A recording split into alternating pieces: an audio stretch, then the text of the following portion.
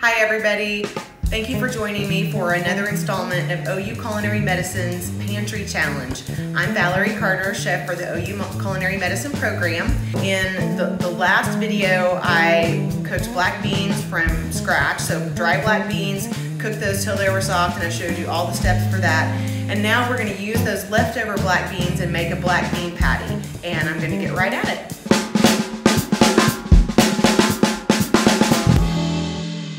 These black bean patties are a very simple recipe. There are several ingredients, but they add a lot of flavor and it is very easy to put together. First thing that we're gonna do, the black beans are in a bowl and we're just gonna start adding all of the other ingredients, which are our flax egg, half a cup of oat flour. So if you don't want to buy oat flour at the store, I just put mine in a coffee grinder and made oat flour.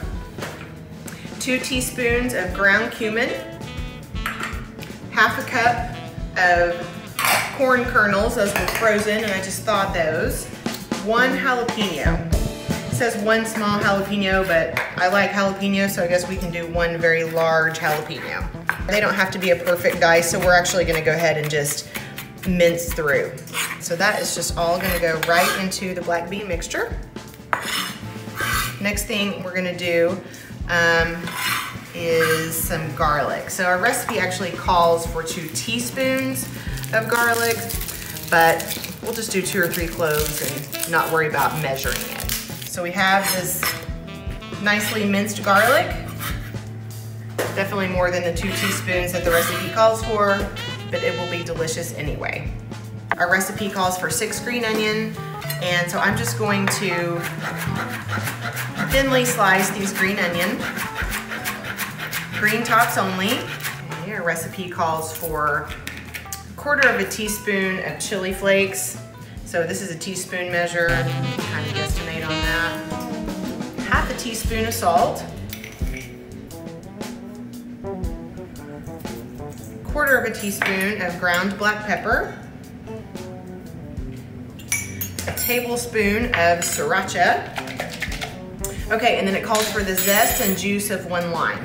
Oops. So we really are just going for the green. And so you can see that when I get down to the white, I'm stopping and I'm just getting the green zest. And that's where all of the lime essential oils are that smell so good and taste so good. And then all of that zest just goes right in, along with a good squeeze of the lime. The last ingredient that our recipe calls for is a couple of tablespoons of canola oil or olive oil. And that is going to help our black bean patty just crisp up a little bit, just have kind of a little bit of a crisp texture on the outside. So 2 tablespoons. So this just all gets mixed up together. Just mash everything together, stir it very well. So once you get these all nice and mashed, they're gonna go into the refrigerator for just a little rest. I'm gonna say about 15 minutes because that's gonna help the oat flour start absorbing, it starts to absorb any extra liquid and makes the patties nice and firm.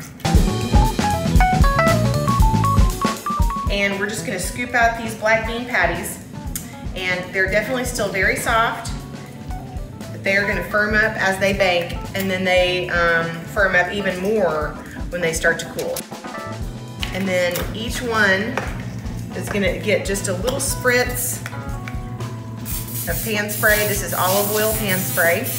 Just pat them down a little bit, and these are gonna go right into the oven at 375 degrees for about 20 minutes. Okay, so our black bean patties have finished baking and they really do look great. You can see that they still yield just a little bit when they're touched, but after they sit for about 10 minutes, they're gonna be perfect to put on a bun or just eat with some coleslaw. We got a couple of really cool entries last week. One of them was Shelly Fowler asking what to do with 5-spice powder. She said that she has used it in a couple of recipes, but it's been really strong. And I think one place I would start is just on a roasted vegetable, like a roasted root vegetable, like sweet potato. Maybe toss a few sweet potatoes with about a half a teaspoon of the Chinese spice powder, a little bit of vegetable oil, salt and pepper, and roast until tender. It does have a strong flavor, so you do want to have kind of a light hand with that. Thank you for joining me for the OU Pantry Challenge. These are our finished black bean patties. They do look really good. Please don't forget to send in your entries. Just remember to take a picture of yourself with some random ingredients that you have that you don't know what to do with, and I'll do my best to figure out what you can do with them. Thank you.